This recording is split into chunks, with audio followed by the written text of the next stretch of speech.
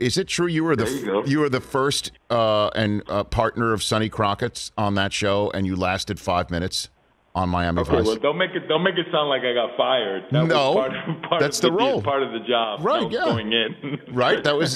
Is that true? That was one of your first television roles, Jimmy? It was one of the first nighttime gigs that I did. Yeah. Okay.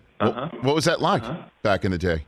To be involved, it was so exciting to be. Well, that was a pilot episode, right? So to be, I was doing off-Broadway theater, working at the New York Shakespeare Festival a lot, and to be in Miami and with these group of people who kind of had a feeling that they were doing something cutting edge in terms of television, was really very exciting. And I remember Don Johnson.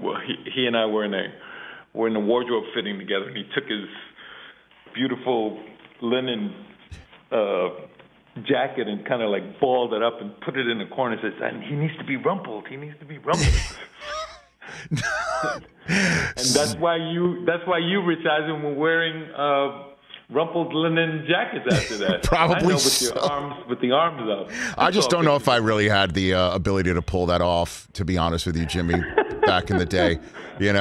I am also a big fan of, with all of these films that were born at the time and also came out of it, like buddy cop movies in a way. Running Scared is a film that does not get, I don't think, the due that it deserves. We had Billy Crystal on this show the other day. We've already established your Broadway roots. It must have been quite something for you to be in that film at an early part of your career, and Gregory Hines was a co-star for you. That had to be something for you, Jimmy, I would imagine. I had so much fun working with those guys in Chicago. In the middle of, from November through February, we were there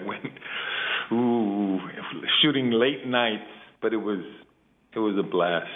Both Gregory and Bill were so nice to me. Right. Have you watched that at any time recently? Did you maybe flipping the channels during the pandemic at all and coming across? I don't really like to watch a lot of. I saw a clip of it recently because we had some function that we had to do, and the part of the clip package was one of the scenes from the film.